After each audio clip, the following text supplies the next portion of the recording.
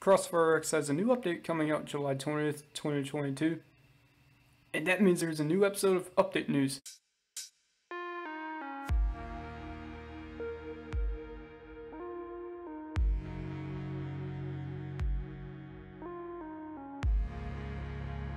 Yo, what's up, Liz? It's Ledger, and welcome back to CrossfireX Update News. On CrossfireX Update News Episode 2, we're going to be talking about a new update for CrossfireX coming out soon, and the new map Valley and the game mode for that map. We'll also be talking about potentially a new play event with a new camo that you can unlock, and possibly a new ultimate challenge that could be happening. And then we'll also be talking about the Sasha Ultimate Challenge being removed and how long you have to complete this Ultimate Challenge. And without further ado, let's go into the update news for CrossfireX. So, the first part of update news is a new update comes out July 20th, so pretty soon. And then, look at this, to see a nice wallpaper or background of Valley and some lava there. And could be some evolution with this railroad tracks here. Maybe not that, but I do think with the bridge that we did see in a CrossfireX Valley trailer, possibly. Pretty cool to see lava there. Don't really see that in CrossfireX maps.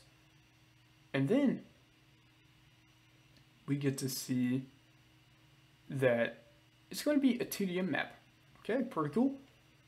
Actually, I thought it might have been a search and destroy map, but it does seem like it's going to be a TDM map. Either or. So, pretty cool to see that it is going to be one of the two. I did want to see a search and destroy map or a TDM map. Those were the two game modes for this map that I did want to see. And it does seem like one of those game modes is happening. So that's pretty cool. And now time for the speculation of CrossfireX Update News Episode 2. So speculation here is going to be revolving around a new play event and a new camo. Now, the reason I say there might be a new play event is last play event in CrossfireX was, I'd say, pretty successful. To me, it was pretty fun, and we could get a new camo from it for the Kalish 103. And when you unlock that camo, you got your first camo for the Kalish 103 at the moment. Before that update, there were 0 camos for that weapon, so maybe this was a way to introduce camos to the Kalish 103, and we could be seeing a few more camos for the Kalish 103. My speculation would be here that this is either a new camo for maybe not only the Kalish 103, and we could be seeing this week play event revolve around a different weapon. But if they're trying to give the Kalish 103 more weapon skins, maybe it will be a new camo for the Kalish 103. Who knows, it could be for a different weapon. But since the Kalish 103 doesn't have a lot of camos at the moment, I think it could be for the Kalish 103.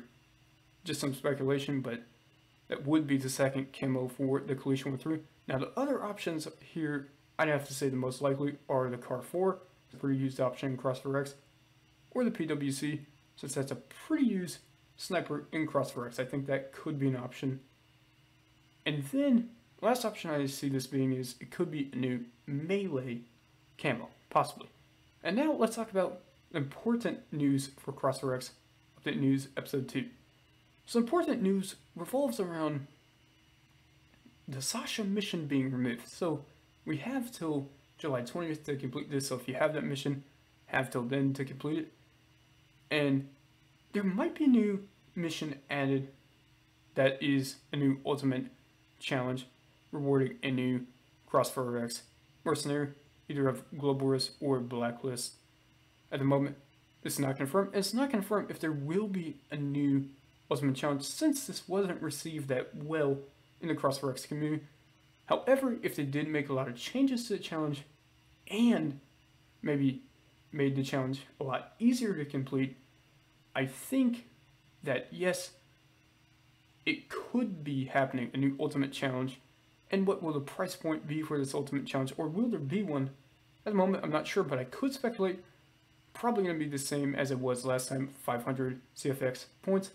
But I did say changes other than maybe just how to complete the challenge. So maybe they will drop the price point and you just have to log in and complete the challenge to get this new operator or mercenary, as CrossfireX calls it, and you won't need to exactly purchase the challenge.